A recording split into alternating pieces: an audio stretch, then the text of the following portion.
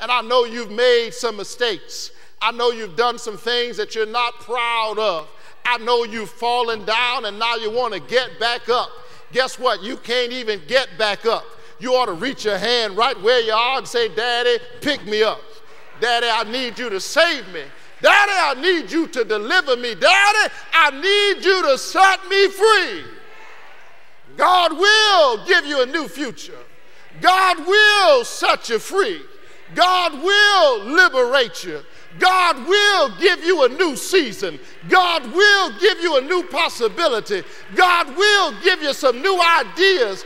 God will allow you to enter into this new day with your hands lifted up, standing firm on your feet, with your eyes lifted to the hills from which your help comes. Your help comes from the Lord. We were enslaved.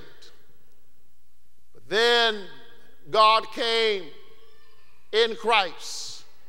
And because God has come in Christ, I have available to me some new alternatives. And he saves me not on the basis of my goodness, but on the basis of his grace. I know it's been a rough year. It's been a tough year.